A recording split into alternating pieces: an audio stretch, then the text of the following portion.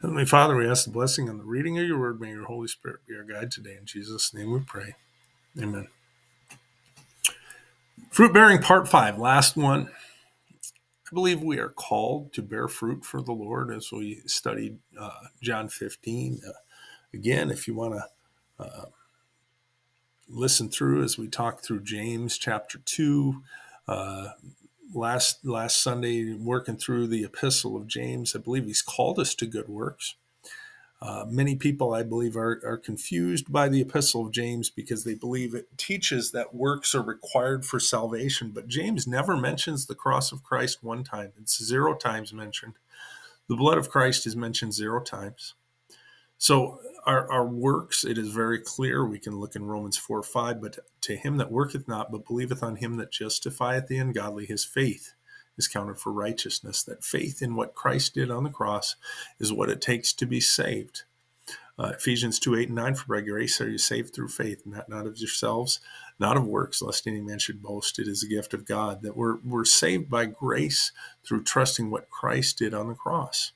But we are called to fruit bearing. We're to do things for him. Not everyone wants to pay that cost.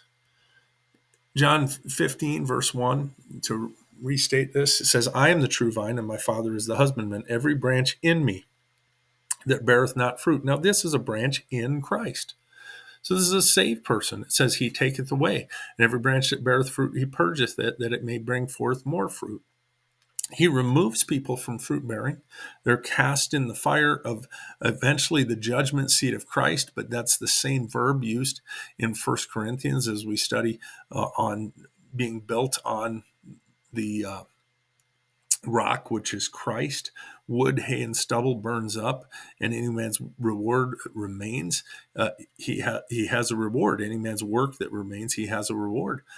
But if it's burned up, he himself is saved.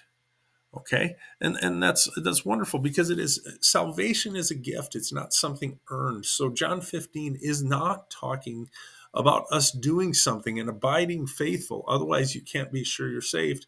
You can be sure you're saved if you've trusted Christ. Verse 3, now you're clean through the word which I have spoken unto you. Abide in me, and I in you, as the branch cannot bear fruit of itself, except it abide in the vine. No more can ye, except ye abide in me. As we jump to verse 18, this is one of the reasons I believe that it's hard. It says, if the world hate you, you know that it hated me before it hated you. If you were of the world would love his own, but because you're not of the world, but I have chosen you out of the world, therefore the world hateth you. A lot of people don't want to live for Christ, and they count that cost, and they don't, in that sense, take up their cross daily, because we're called to do that as part of discipleship, not as part of salvation. Okay, salvation does not cost you something. It is a free gift. Okay, it's not a cost. It is a cost of discipleship, and many will bear that cost, and some will. It says, remember the word that I said unto you, the servant is not greater than his Lord. If they have persecuted me, they will also persecute you. If they have kept my saying, they will keep yours also. There will be those that when the sunlight of persecution comes, the stony ground hearer, they fall away for the word's sake. They don't hold true, but that they're losing reward. They're not losing salvation, because it says they received the seed in the parable of the sower. Verse 21, but all these things they will do unto you for my name's sake, because they know not him that sent me. If I have not come and spoken unto them, they had not sinned, but now they have no cloak for their sin. He that hateth me hateth my Father also. If I had not done among them the works which none other man did, they had not had sin, but now they have both seen and hated both me and my Father. But this cometh to pass, that the word might be fulfilled that is written in their law. They hated me without a cause. See, Jesus came and he fulfilled all scripture when he preached to the Jewish people that rejected him. They rejected him as their king. They rejected him as God. He's presented as God in the Gospel of John. But when the Comforter is come, whom I will send unto you from the Father, even the Spirit of truth, which proceedeth from the Father, he shall testify of me. Then ye shall also bear witness, because ye have been with me from the beginning. You know, a lot of people, again, they don't want to bear the burden of the things of Christ. He says that there is reward for following him, but there is loss of reward for not following him. Let me encourage you today.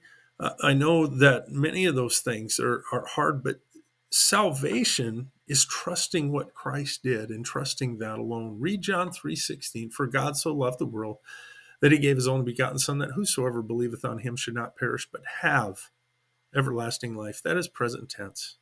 And you can't lose that. And there's not an amount of abiding or the perseverance of the saints that gets taught, in the Calvinist doctrine that would say that this passage is referring to salvation. It's not talking about salvation. It is talking about fruit bearing. And there's not a sin you can commit if you fall into the Arminian camp that could lose your salvation. Both of those, the perseverance of the saints, the idea that you could lose your salvation if you go to James 2:10, for whosoever shall keep the whole law yet offend in one point is guilty of all.